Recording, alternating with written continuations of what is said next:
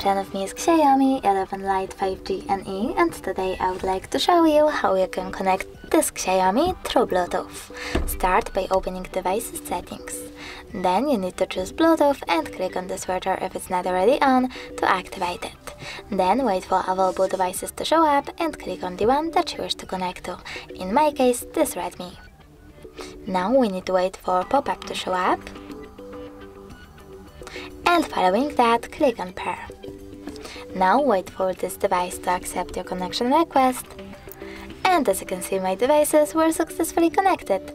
If you wish to disconnect them, you can always do that by clicking on this little icon next to the device, tapping on unpair, and now they are disconnected. Thanks so much for watching. If you enjoyed this video, leave a like, comment and subscribe.